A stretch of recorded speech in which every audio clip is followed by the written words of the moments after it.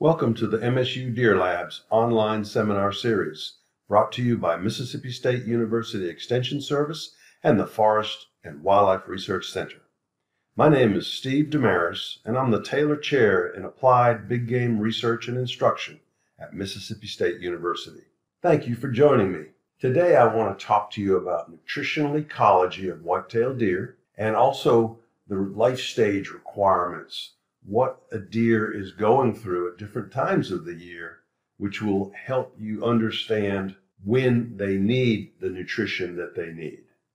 Combining those two sources of information will help you improve your habitat management decisions, because I'm going to teach you about something called a phenological mismatch, a seasonal phenological mismatch, a mismatch between the plant characteristics which determine the nutritional quality of the plants for the deer and the deer's needs.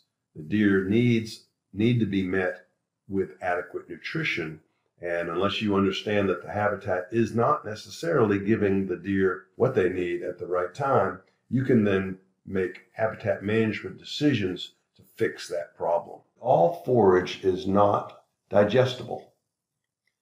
Forages, plants, have a group of cells, and each cell has a wall, and cell wall carbohydrates strengthen that wall, and they have these structural carbohydrates, much like 2x4s that go up into a house. This cell wall carbohydrates cellulose, and in an extreme case it's called lignin.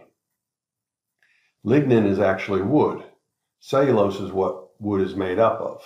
And the cellulose within a non-woody plant, like the soybean plants in this picture to the right, those plants are growing upright out of the soil.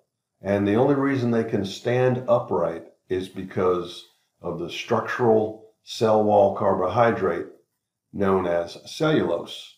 The problem is vertebrate animals, animals with a backbone.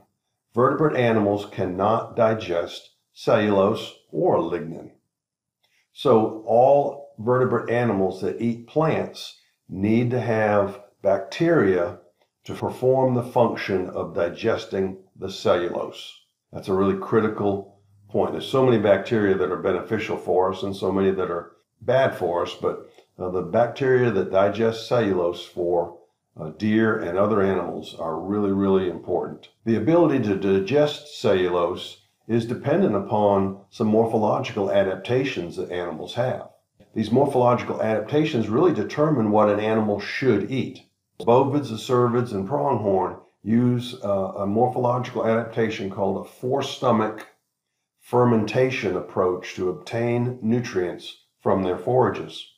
This four-stomach fermentation is a way for the animals to use bacteria to digest the cellulose. And the cellulose being digested provides food for the host in two different ways. First off, there's a bit of a mini food chain. I'll refer you to the picture on the right. The esophagus would enter the rumen right where that arrow is pointing. The rumen, think of it as two things. One is a storage container, and the other thing is a crock pot. So a deer, which is a prey animal, and a prey animal needs to go out and forage, avoid being eaten by a predator, and then go and hide and process their food. So they go out quickly, get the food, and then go and hide and digest it and process it. So this rumen is, first off, a storage container, much like you would go if you're going to pick blueberries or pick apples or strawberries. You have to take a container, you pick them off the plants, and then you take them home and process them. So the deer goes out, finds its food, and swallows it quickly, as whole as possible, into the rumen, and then goes and hides. While it's hiding, it's processing that food, part of which is regurgitates the leaves back up its esophagus into its mouth, and it chews it. This is called chewing its cud. And so it didn't take the time to chew the food well when it was out in the open eating, but now it takes its time chewing it in a safe place.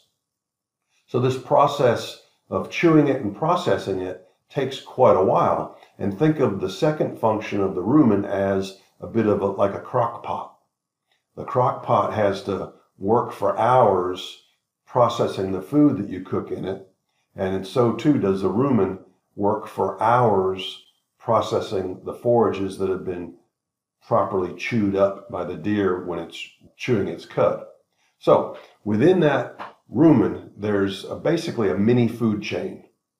The bacteria are digesting the cellulose, and then the bacteria are themselves eaten by protozoans.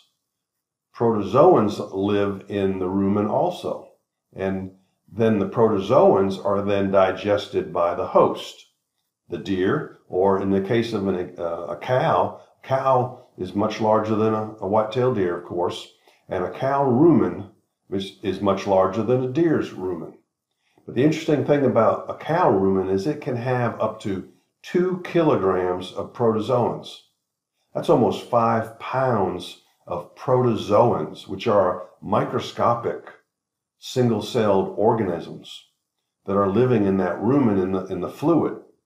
And they're living by eating the bacteria that are eating the cellulose. And these protozoans pass out of the rumen, and about 70% of them pass out of the rumen every day. And they total 100 grams of protein for the cow. That's a huge content of protein.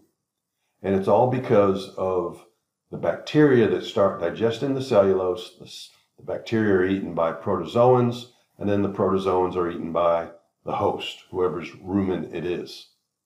The other source of food from the bacteria is called volatile fatty acids. These are byproducts of the bacteria living in the rumen, and these volatile fatty acids are absorbed by the papillae, and these volatile fatty acids are an important energy source.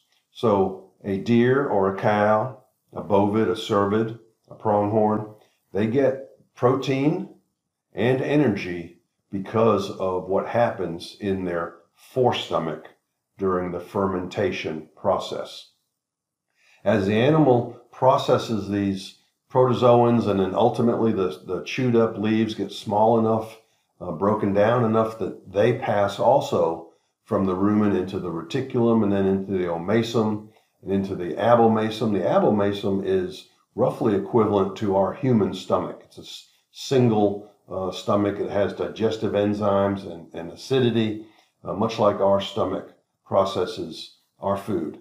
And so it spends some time in there further digesting, and then as it gets more and more digested, it leaves the abomasum, goes down in through the small intestine, quite a long ways through the small intestine, then gets empties into an area called the cecum, which is a blind sac. It doesn't go anywhere. You might have heard of a human appendix. Appendix in humans is the equivalent body part to a cecum in a deer. Only our human appendix is non-functional. We don't need to digest plant parts like deer do, so we don't have a functional appendix, and sometimes it gets infected and it's removed, and that does not affect your digestive processes at all because the appendix isn't involved in the digestion of your food.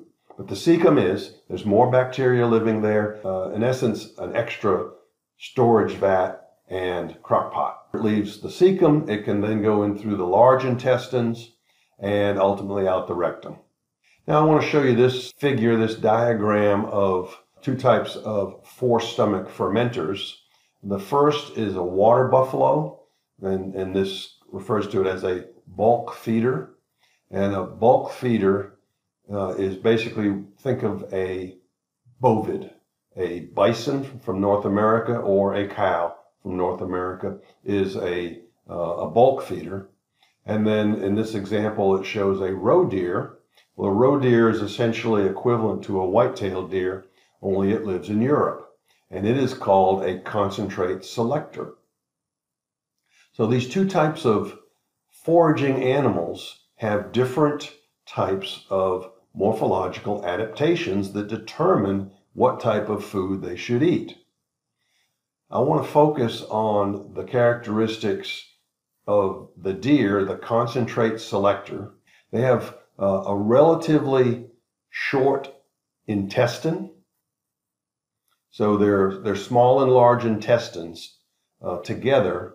The concentrate selectors are usually 12 to 15 times as long as the body length.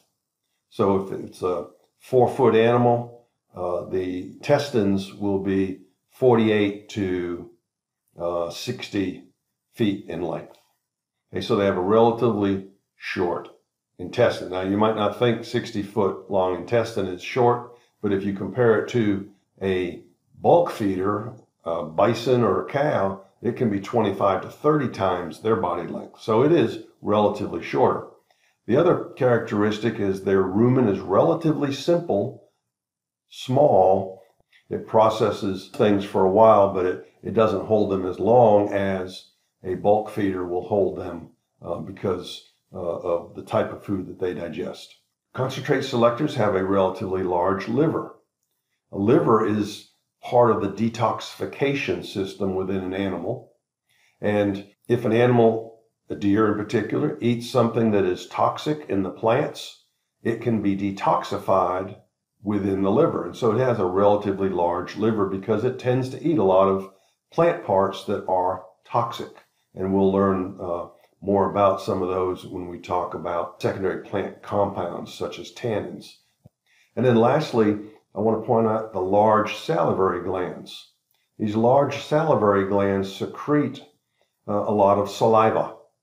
And the reason the salivary glands are so large and that it needs so much saliva is, again, it eats plants that have secondary plant compounds that are toxic, and it needs to basically hinder the toxin before it gets into the body using its salivary glands.